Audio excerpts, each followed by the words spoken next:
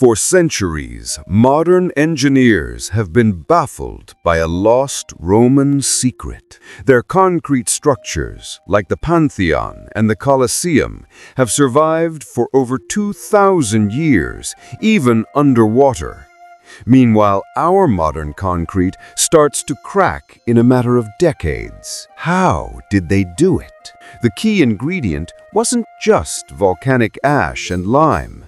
Recent research has revealed a hidden superpower in their mix. Small chunks of lime called lime clasts.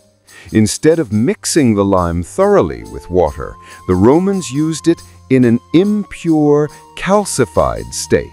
When water seeps into the structure, these clasts react, creating a self-healing process that instantly fills cracks and makes the concrete even stronger. This ancient recipe, once lost to history, is now being recreated by scientists. It's not just a historical curiosity.